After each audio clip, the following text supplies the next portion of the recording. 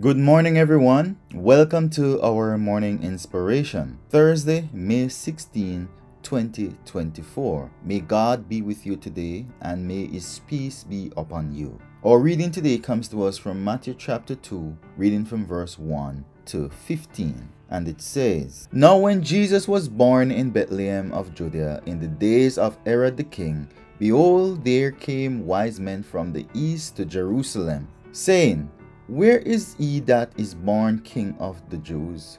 For we have seen his star in the east and are come to worship him. When Herod the king had heard these things, he was troubled, and all Jerusalem with him. And when he had gathered all the chief priests and scribes of the people together, he demanded of them where Christ should be born.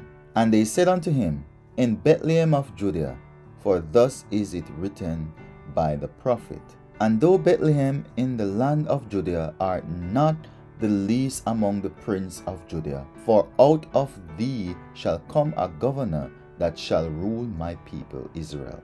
Then Herod, when he had privately called the wise men, enquired of them diligently what time the star appeared. And he sent them to Bethlehem and said, Go and search diligently for the young child, and when ye have found him, bring me word again that I may come and worship him also.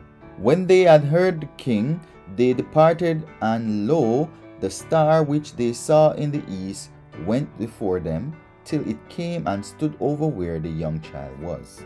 When they saw the star, they rejoiced with exceeding great joy.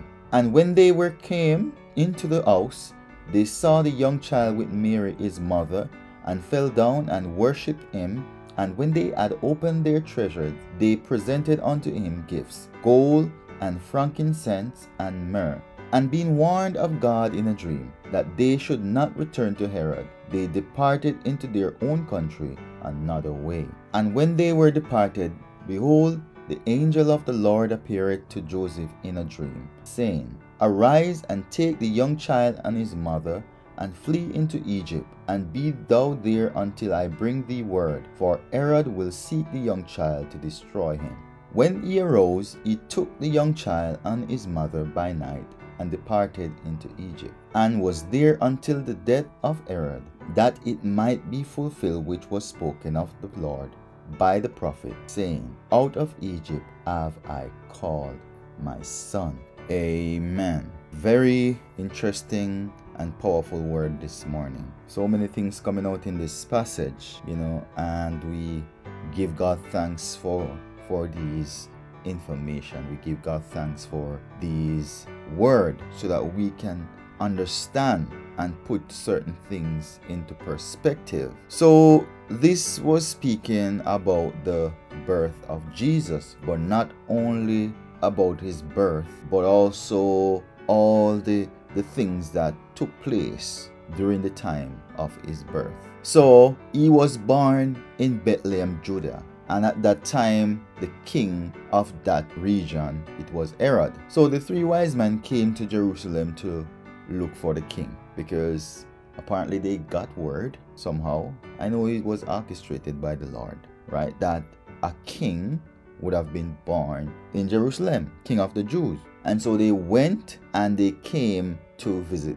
and to look for this king. So unfortunately, when they came, they went to Herod to ask for this king. So of course, when Herod heard these things and heard what they were saying, that there was another king in Jerusalem, he was afraid. He started to panic and he was upset. So it was all of those things at once. He wants to find out what is really happening, because he has his own agenda, because he doesn't believe that there should be anyone in Jerusalem threatening his reign or his throne. And so he called the scribes and the Pharisees and these guys, because remember, these guys, they were the elite, so to speak, in Jerusalem, and also the leaders at the church, the leaders of the church at the time. And so they were called, and the king asked them, the word demanded is used, in fact, strong tone. And he demanded of them where Jesus was going to be born. So, of course, they gave him the information, and they said that according to the scriptures, that he would have been born in Bethlehem of Judah. But something interesting about this, that I don't understand what was going through these leaders and the Hebrew nation at the time.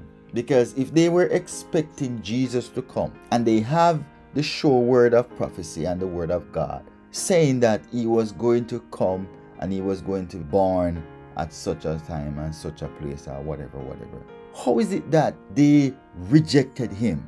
You see how messed up that is? When you have the wrong interpretation of God's scripture, it can lead you down a path that is not very bright, because it's the same scripture that you and I are reading now that they read, but yet still they came up with a different interpretation. And so when Jesus came, they could not accept him, because what? They were looking for a different person. They had a different concept and a different description in their mind of what Jesus would look like and what he would come like. Now, something for you to think about and for me to think about. What is our view and our idea of what Jesus is? Now, what is our concept of Jesus? And what do we expect him to come like? So that he's coming the second time. What are your expectations? What do you understand? Because it is important. Because what you understand will help to shape the path that you go down. And so it is important to know the truth as it is in the word of God, and not as you and I want it to be. So as I said, Herod had his plan, and so he called the wise men and told them that, look here, when you go to Bethlehem, in fact, he sent them to Bethlehem and said, when you go there and you find this child, bring me back word that I can come and worship him too. Now, do you really think that Herod had any intention of going to worshiping God or to acknowledge this child in any way? Surely not. His intention was to kill Jesus. And all of these, it was motivated by a greater force than Herod. Herod was just a tool being used. This was being orchestrated by Satan, who wanted to get rid of Jesus. And so he thought that this was a perfect opportunity, because he's a helpless baby. He can't defend himself. But one thing I know, that God can do marvelous things. And that is why when you are weak and you feel helpless, the perfect person to turn to is God, because he's able to protect you from those who seek to destroy you. And so there was no way that he could ever get to Jesus. God would not allow that. Never. And so when the wise men left Herod's presence, they were guided by the angel. And remember, we spoke yesterday, I told you that a star mean angel, and they were guided by what? A star. So which mean they were guided by what? An angel or a messenger. You see it? So you see where scripture correspond with each other? That is why when we are studying, we must study line upon line, precept upon precept, because the Bible can already interpret and explain itself. But it only will explain itself and make sense to us if we are guided by the Holy Spirit, if we depend on the Holy Spirit to teach us. Okay? So a star mean angel here. Okay? So they found Jesus, of course, and they brought gifts to him. They brought gold, and they brought frankincense, and they brought myrrh. Now, another thing to note, Jesus came to save these people, his people, the Jews, and everybody, the world. And the very people that he came to save gave him nothing. It was strangers. These men, they were not from Jerusalem. They came from the east, according to the scripture. And that's where kindness came from to Jesus. And the very people who claimed that they were expecting Jesus to come, they were nowhere to be found. And it goes to the saying that says what? He came to his own, and his own knew him not. So take comfort in the fact that not everybody in the church will accept you. Especially if you are standing up for something that is true, you will be rejected. So don't be discouraged when you are rejected by your own. Whether it be your families, your friends, your church brothers and sisters, or whomever, the world, because sometimes the people that treat us the best are complete strangers. So there's a lot of lesson in this passage. So I encourage you to go back and to read it. And as you read, I pray that you will be encouraged. This is a message of hope I'm giving to you right here. So they brought gifts, and they offered their gifts. And God spoke to the wise men in a dream, telling them that they should not return to Herod. Because I tell you this, if they had gone back to Herod empty-handed or refused to tell him, their heads would have been on a pole.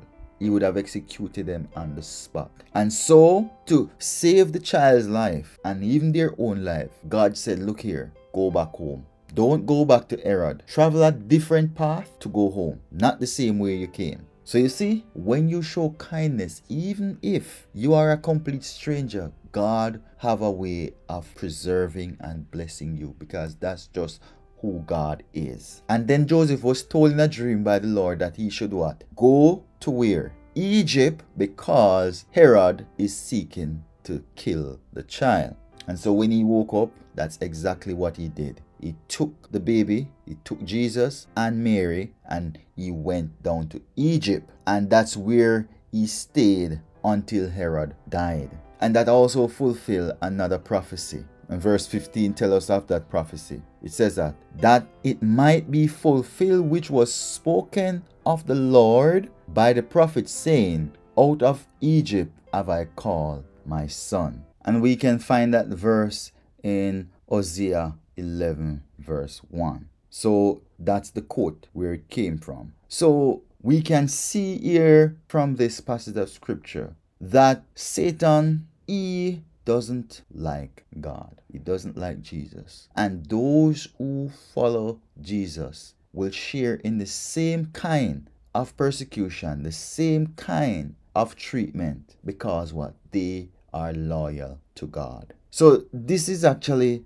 a prophecy in more ways than one, because this kind of testify of what will happen to those who are faithful to God in the last days. That they will be treated with the same kind of cruelty. People will want to get rid of you. They'll want to destroy you because you stand up for what is right and you stand up for what is true. That is why the world do not like Christians. If you are standing up for the word of God, don't expect the world to like you. They will never like you. It doesn't matter how many of them may come in the media and pretend like they acknowledge God or whatever. They have a different concept of God, and it's possible that they are not even talking the same God that you're talking about.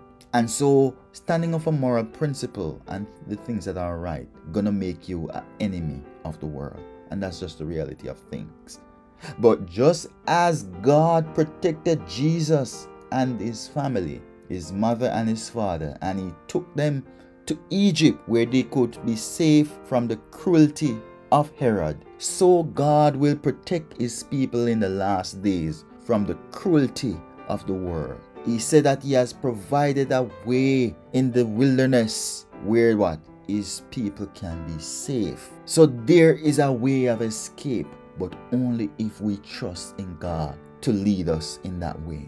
Yes, some may die, but the guarantee that you have dying and standing up for what you believe in, and believing in the right thing, and believing in God, you will gain eternal life. And I say amen. But just remember that on God's side, you are a winner. On God's side, you will be saved. On God's side, you will be protected. But step out of that mesh of safety and sure destruction will come upon you from your enemies, because Satan ain't playing, and his plan is to destroy anyone that align themselves with God, because he can't get God anymore. Jesus gone out of his reach, and so he can't touch him. So of course he turned to those who are following him. So may God help us that we will remain faithful, and that we will trust him to lead us, and that we will remain faithful even when it seems like we are boxed in. May we never give up, but may we stand firm on the word of God, because one of these days God is gonna call us out of Egypt. He's gonna call us out of the wilderness, and he's gonna take us to our eternal home. We will be safe forevermore. May God continue to bless and keep all of us until that day. Amen.